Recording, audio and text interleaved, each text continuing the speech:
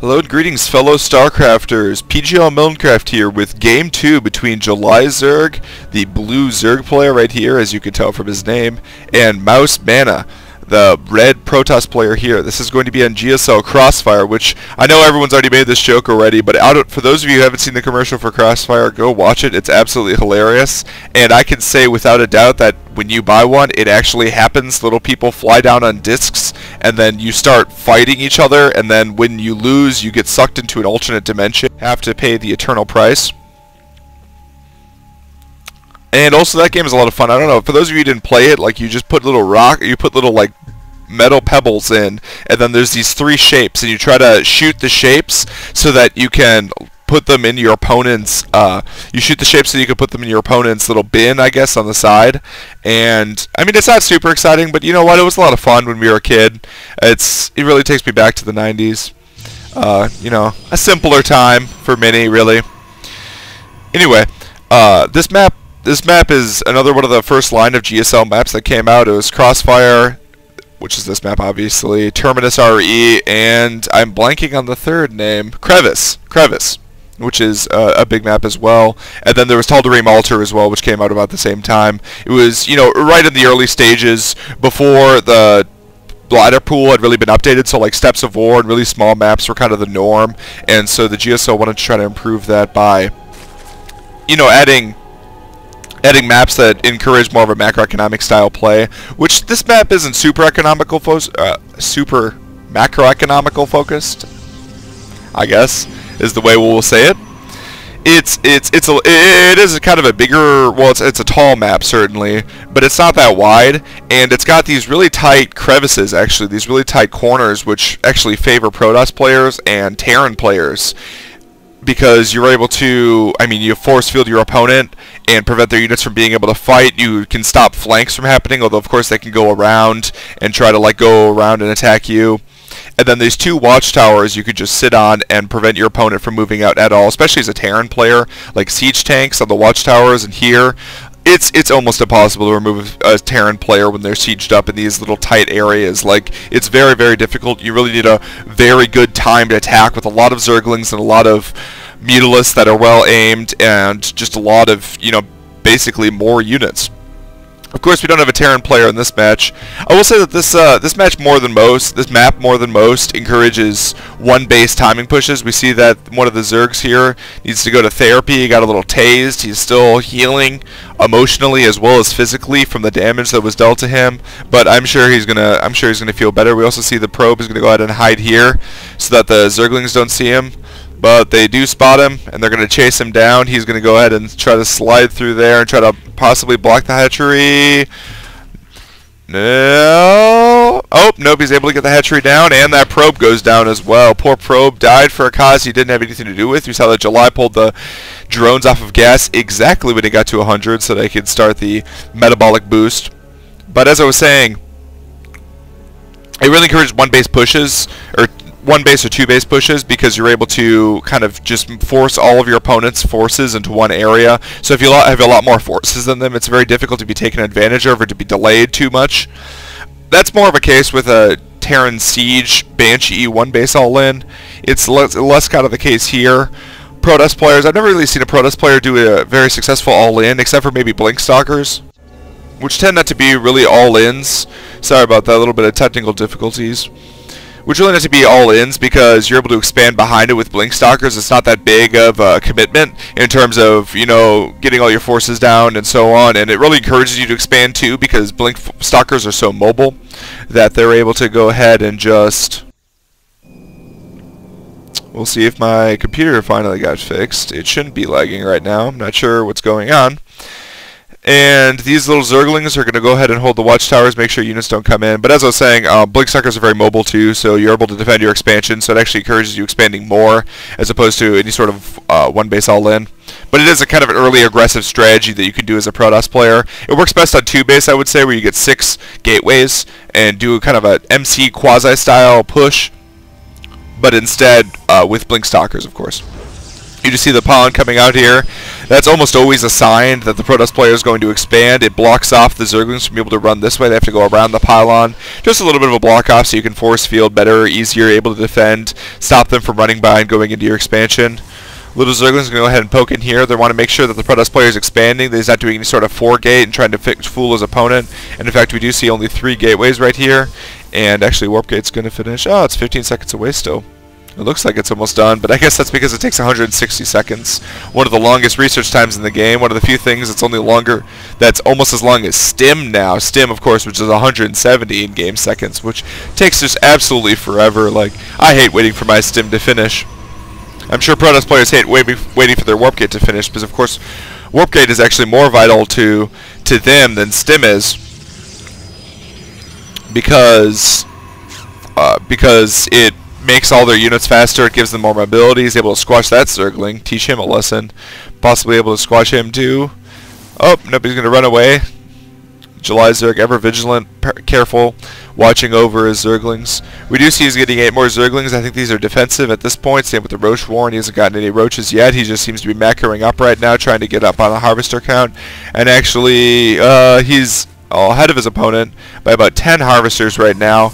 But the Zerg player's expansion went up sooner, and also Zerg players tend to jump ahead and then get slowly made up over time, you know, as they spend all of their larvae on drones at once, all of their larva injects on drones. Meanwhile, the Protoss player just keeps building chrono-boosted probes throughout that time. You know, so it all tends to even out in the end. We do see Hallucination again. It's basically the same build from... It actually is the same build from MOUZMana. I guess he figures... I said MOUZMana a couple of times, didn't I?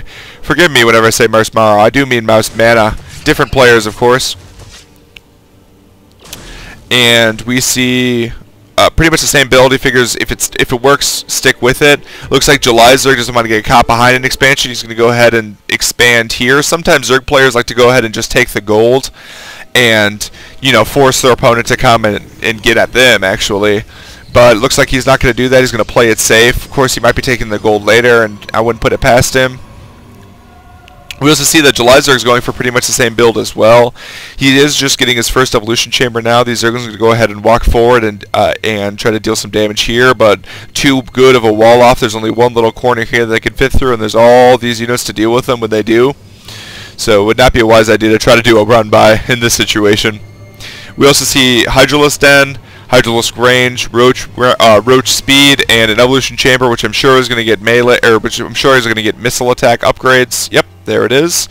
It looks like he's doing almost the exact same build as well. So it's a very similar game to game 1, actually. Although of course this map is different. This map, it's a lot. In the other map, JulyZerg basically got trapped into doing a 3-base on 3-base, whereas possibly in this game he's able to deal a little bit more harassment. You see another changeling getting zapped there. The stalkers being careful, making sure that no changelings go ahead and go flying around. And actually, there's the Overseer. Overseer got hit a couple of times, but he's okay. He's got 1 armor. He's going to heal up. He's going to regenerate energy. He'll be all right. I'm sure I'll be doing great. We do see a Robo into Robo Facility into Robotics Bay. And a little bit of a push from MOUZMana. I'm not sure how far this push is going to go. He might just be clearing the Zergling out. Ooh, but we do have 6 Roaches here. That's not really enough to deal that much damage to a force like this. Possibly with the Zerglings you could deal a little bit of damage, maybe get a couple of centuries, but probably not a trade that JulyZerg would like to make at this time. However, MOUZMana wants to make sure he doesn't get flanked, so he's going to go ahead and back off. He just wanted to put a little bit of pressure on his opponent. We do see... Oh, excuse me. We do see 9 drones coming in, which shows that JulyZerg's trying to stay ahead of his macro, and actually he's been ahead of his opponent on Harvesters. Of course, since he has more bases as well, it's actually better that he's ahead on Harvesters. We do see that you believe his opponent is saturated. MOUZMana is, in fact, oversaturated on both of his bases. He's not super oversaturated. For those of you who know, so there's 7 mineral patches here, which means that you want 14, so this many probes, ending at this probe would be the last probe. 14 probes for the maximum efficiency per worker efficiency. Anything beyond that increases the amount of minerals you get per second, but only by a little bit. It only increases it I mean, it only increases by about, I think, workers are about 50% efficiency. And as I was talking about the gold, we see that the gold is taken.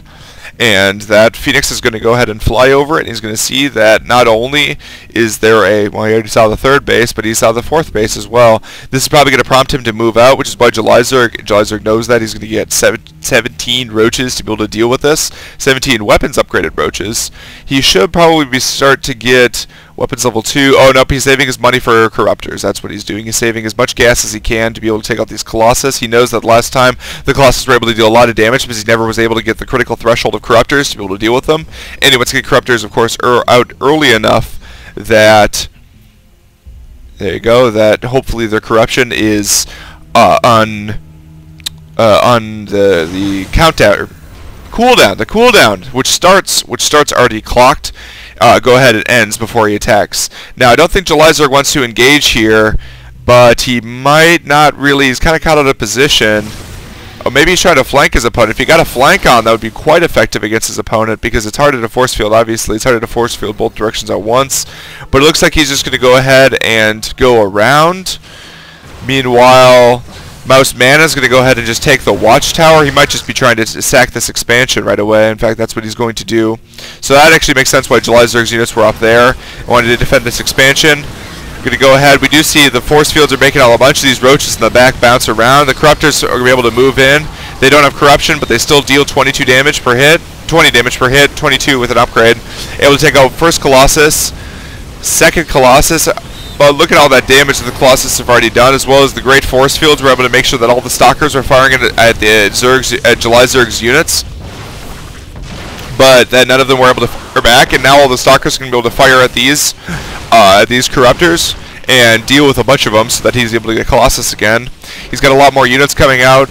Not quite enough to deal with it, but in combination with the broodlings coming out from the destroyed hatchery, he's going to go ahead and engage. That's a wise decision. He should move the corruptors out of there, though. He wants to make sure that the corruptors are not going to be able to take pot shots at. They're on the same hotkey, which is why I think that they're going together. And the Zerglings are actually able to take some little nipping at the heels of these stalkers and able to deal some damage. Then meanwhile, the reinforcements of the Protoss player for MOUZMana are able to move forward, deal a lot more damage. But JulyZerg's roaches keep moving forward, keep dealing the little acid shots at the stalkers.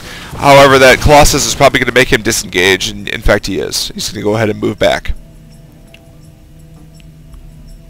We see a little probe hiding over here. He's almost certainly going to be taken out by these roaches. Goodbye, sir.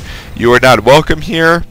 Meanwhile, we see 5 cannons going down to defend this expansion, as well as the Protoss army, which is moving over to meet JulyZerg's counterattack, which is going to go ahead and sit there and heal. We do see MOUZMana on a third base, which means now that it's not quite saturated yet, but once it gets saturated, he'll be about even footing economically, which of course is bad for the Zerg player, as I mentioned previously, how the Zerg wants to stay ahead on expansions. Of course, July knows that, so that's exactly what he's doing. So that's why he's getting his gold expansion, which we see, which is going up right now. And when the harvester count, we see the harvester count is roughly the same. As Zerg, you don't necessarily really want to go that far above. Wow, look at that supply discrepancy, though. Like a small supply discrepancy is normal, but not one of 70. It looks like July's a lot farther ahead than I thought.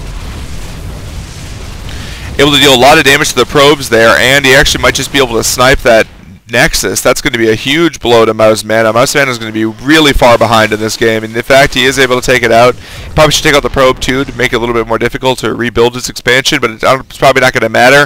JulyZerg is going to go ahead. He decided that it's time, and he's going to go ahead and try to deal as much damage as possible. Now that Tunneling Claws is done, the force fields are much less effective. He's able to just claw forward. The Corruptors are able to move forward and just deal with the Colossus almost immediately, and even with Blink, the Stalkers are not able to micromanage that effectiveness very well, because the Roaches are able to move forward with their enhanced speed and their 2 weapons attacks, which are able to deal so much damage and go ahead and just deal a crippling blow to MOUZMana. And I see MOUZMana GGing out of this game. There's no way he can replenish his force as fast as the Zerg player is. Look at JulyZerg's resources. He has so many, and he has tons and tons of units streaming down. We see here, 8 more roaches on the way. He's got weapons level 2. His opponent's only at weapons level 1, although armor 1, but as I said previously, for the purpose of roaches, armor is less effective. You have to get 2 armor upgrades to cancel out 1 of their weapons upgrades. But so that was a very interesting game. JulyZerg very similar build from last game, but he was able to just get the right units at the right time, engage the Protoss player. He lost the gold base, but he was able to retake it, and it ended up not mattering because he didn't even have any resources over here. But it was just a terrific game. I really enjoyed watching it, and we're going to go ahead and move on to Game 3. This is PGO Milnencraft signing off.